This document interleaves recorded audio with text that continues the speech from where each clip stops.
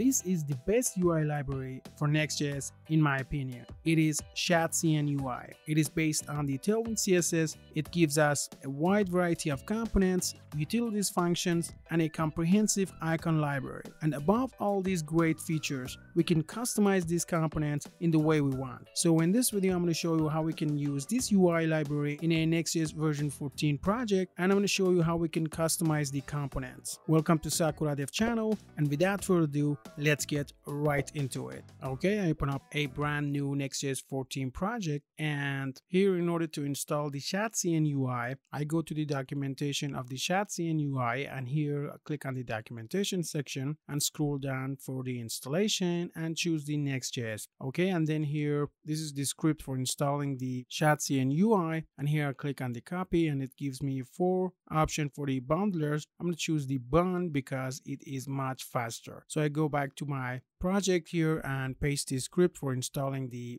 shadcn UI. It prompts me for choosing the options here. I'm going to go ahead with the TypeScript and select the default style, select the base color, and it asks me where is my global CSS file. My globals.css file is inside the src directory and then app directory. So here we need to change that. I'm going to say src and then app and then globals.css. Okay, and then choose with default one. It also asks where is my tailwind.config file. So in my project it's tailwind.config.ts file. So we need to change that because the default one here is the tailwind.config.js. So I'm going to say tailwind.config.ts. Okay, and go with the default one. Yes, I'm going to use the React server components. Okay, here I'm going to choose yes for creating the components.json file. Okay, as you can see, it creates the component.json file, and here we can change all these selected options that we have just chosen. Okay,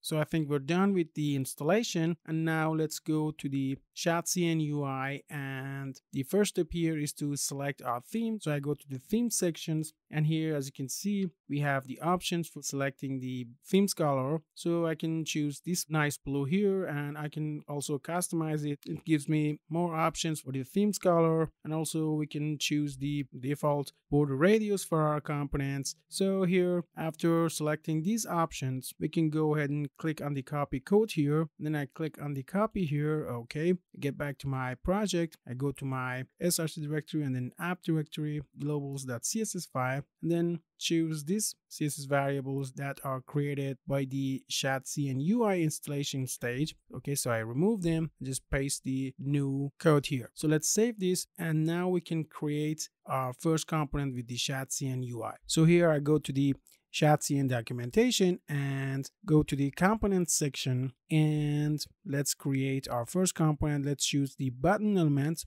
So here as you can see, in order to create a button element, we need to run this script in our terminal. So as you can see here, the shadcn UI creates a component in the components directory of our application, so we can change and customize that component in the way we want. It is really awesome for me, and I can customize the components. So let's create our first component with the shadcn UI. I choose the bundler here and get back to my project here. So let's clear this off first. Paste the script here for creating the button element. Okay, as you can see, it's creating the button and it's done. So here, if I go to the components directory, it creates a UI directory inside it and then a button.tsx file. So if I open it, you can see it creates the button element and it creates a variants object for it that has some option variant, the default one, outline, secondary, and so on. We can add a new variant to this button element if we want. That is really easy. And also we can change the style of our button components in the way we want. So let's use this button element in our homepage. So I go to the homepage here and just remove the all initial code that Next.js creates in our homepage. So let's select them and remove them. Okay, so now we can use our button element here, button. As you can see, it comes from the components directory and then UI and then button.tsx file. So here let's import them first. Okay, and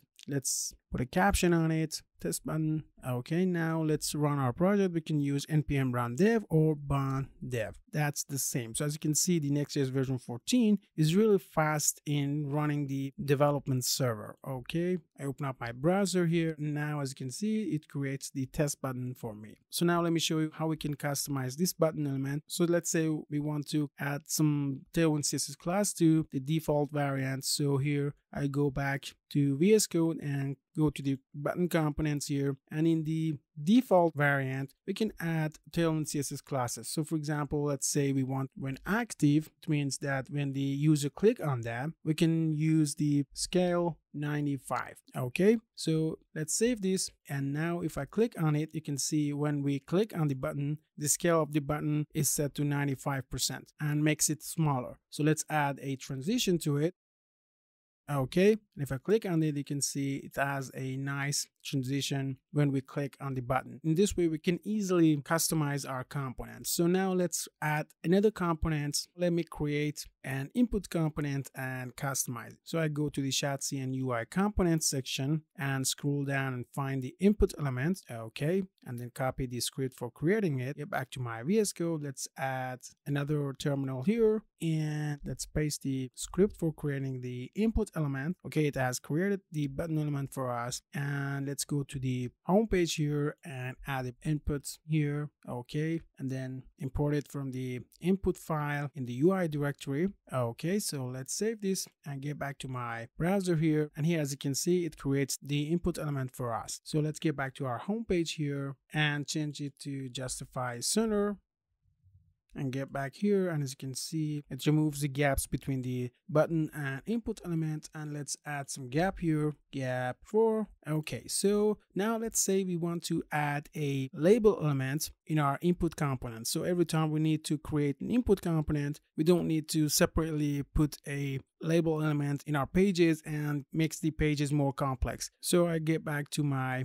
project here and go to the input file, and here as you can see, we have the input element here, and this is the input props here. So let's add a label to it. Label, it is optional, and I'm going to set its type to string. Okay, and now let's put a div here and wrap the input element inside this div. Okay, and then let's add some Tailwind CSS classes here. I'm going to use the flex here and then flex call to make the flex in the column direction, and let's put a gap here. I think gap 1 will do the job for us. And then here, go to the props of the components and extract the label here. Okay, and here before the input, we can check if the label is existed. Label, so first let me turn it to a Boolean value. So I put 2 exclamation mark. It's not a string anymore, it's now turned to a Boolean value, and we can safely use the logic and operator for conditional rendering. In this way, we don't need to put a turn operator for conditional rendering here. Okay, and then if the label is existed, we can render label elements. So I put a label here,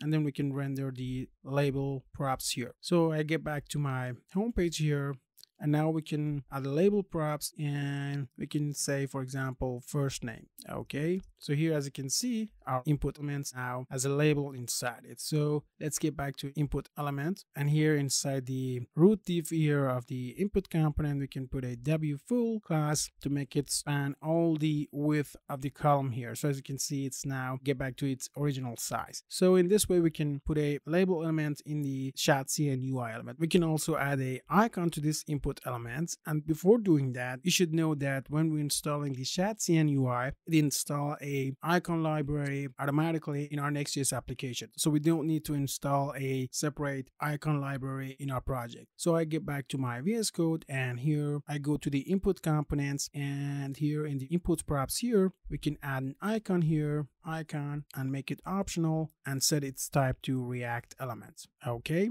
and then here let's extract the icon here from the props of the components. Okay, and let's close this off to have more space here, and I go after the basic input element, and now we can check if the icon is existed. So first let me turn it to a Boolean value, and then we can use the logical and operator in our conditional rendering. So here, if the icon prop is existed, we can render a span element here, span. Okay, and inside it we can render our icon. Now we can style our icon here. I'm going to use W4 for its width, text slate, for example 600, and I'm going to put its position on the absolute, and here we are going to position the span element relative to our root div element. So I use the relative class in our root div here, and let's add top 9 relatively to our span element which contains the icon element, and left 1. Okay, so let's get back to our page component here, and here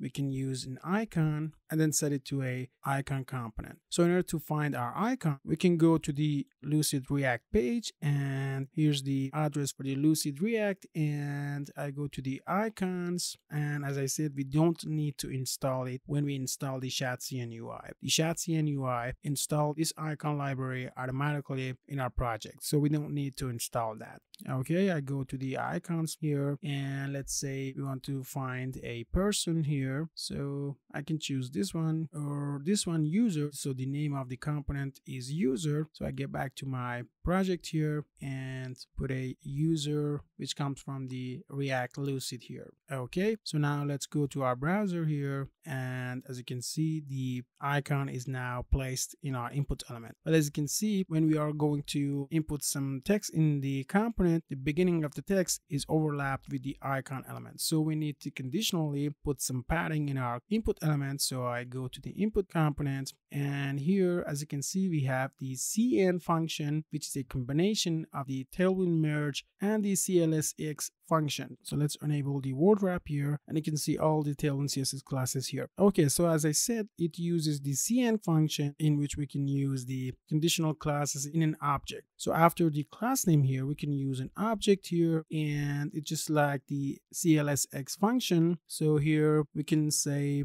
PL6 for padding left 6. Okay, if the icon element is available. Okay, so if I go to the browser here, you can see now the text doesn't overlap with the icon element. Okay, and if I go to the home page here and create another input element without any icon inside it, okay, and then I go back to the browser, you can see the input element doesn't have any icon inside it, and the padding element is not applied because we are conditionally set the PL6 class name if we have an icon here. So the cn function is really good utility that is installed automatically by the shadcn UI. So it has two objectives here. First, if we have a conflict here with our tailwind css classes, for example, let's say h6 here, you can see we have a conflict here, but the cn function only apply the second h class here, and then we can add a conditional class object here and conditionally set our classes into our component. So that's it for the input component, and as a last thing in this video, let's create a toast component with shadcn UI. So I get back to the shadcn components section, and let's scroll down for toast element here. Okay, let's copy the installing the toast script here, open up our terminal, and let's create another terminal here. Okay, paste it here. Okay, it install a toast component here, a toaster, and use toast function. So let's get back to the documentation here. We need to go to the layout.tsx file and add this toaster component in the root layout of our application. So I go to the root layout, and here after the children, I'm gonna paste it here, and let's import it. Okay, and let's get back to the documentation. You can see we need to import the use toast. Okay, so for example, let's go to the home page here, and let's import the use toast here, and then here we need to extract the toast function from the use toast. So here in the home page, extract the use toast. Now we need to set it to use client here, and then here in the onClick event of this button, we can use that toast function. So here we say onClick, and then let's copy the toast here. Okay,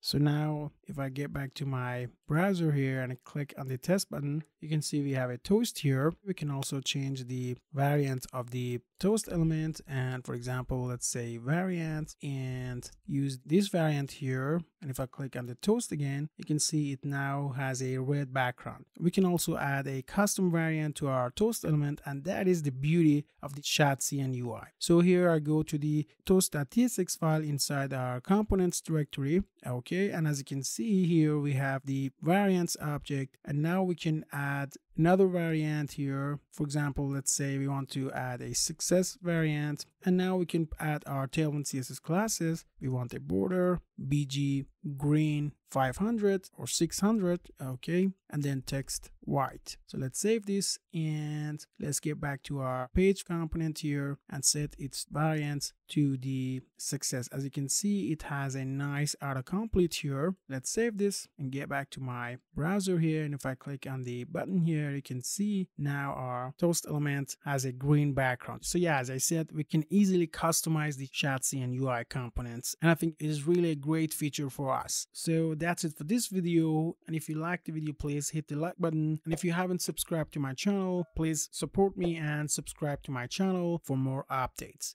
Okay, have a nice time. Bye bye.